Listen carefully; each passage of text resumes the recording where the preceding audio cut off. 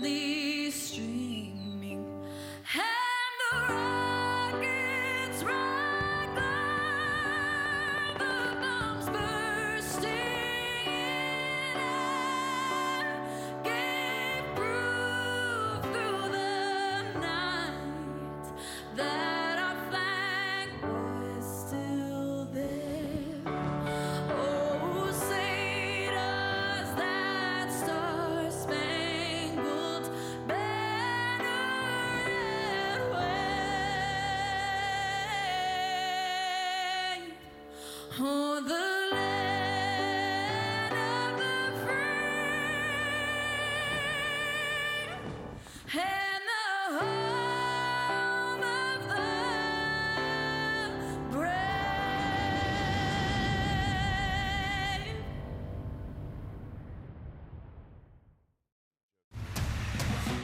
Hey, good morning to you. It's 4 a.m. on this Tuesday, October the 26th. Here are today's top headlines. The LAPD and the LAUSD investigating an alleged incident at Hamilton High School involving several students in the boys' room.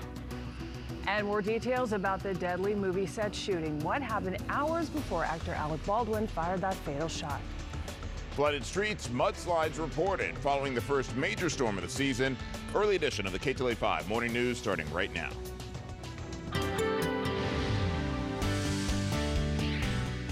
Yeah, when you look at the weather charts, the rainfall, like we see right here in this video, Right. that went away, it was like the northern section of LA County, Santa Barbara County, San Luis, they got hammered. Right. Like 5-6 inches of rain, and then we got like half-inch, depending on where we are.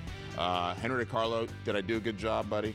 Yeah, you did an excellent job. It definitely was one of those where, some areas just got epic amount of rain for, great storm.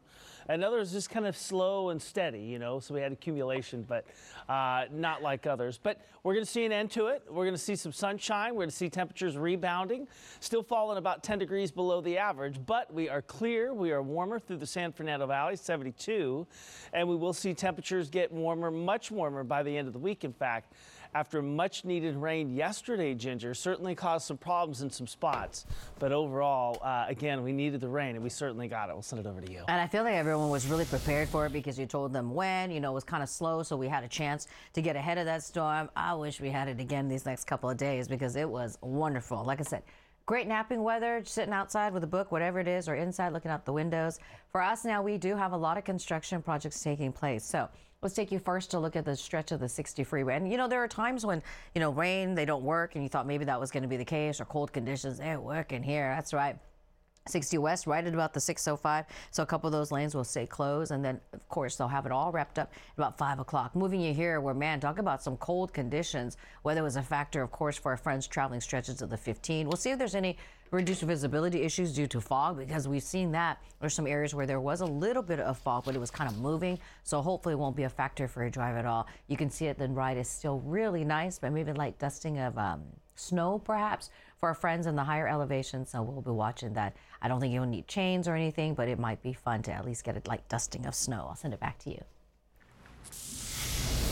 Ginger, thank you. We're following breaking news. Firefighters on the scene of a commercial structure fire in the city of Covina. It's off East San Bernardino Road near Vincent Avenue. LA County Fire Department responded before 3 this morning. When they got to the scene, they found heavy smoke and fire showing from the roof. There were no reports of injuries and no word on how it started. And new this morning, LAPD investigating an alleged incident involving students in a restroom at Hamilton High School. LAUSD activated its crisis team so students can speak with counselors about exactly what happened. Ktla Dt's Carlos Herrera live in West LA with the latest developments. And Carlos, what did happen?